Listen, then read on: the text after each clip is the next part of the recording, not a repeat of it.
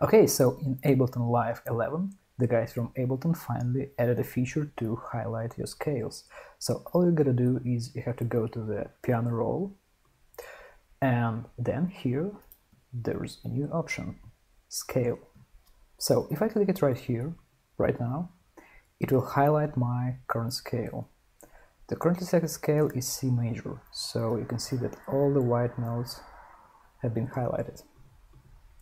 And now I can press a scale button here, the one next to fold, and it will only show me the notes in my scale. So this makes it very easy to create chord progressions. And I can change the scale to whatever I want it to be. Yeah, you can see which notes are not in the scale now, they are not highlighted. And there are loads of modes here.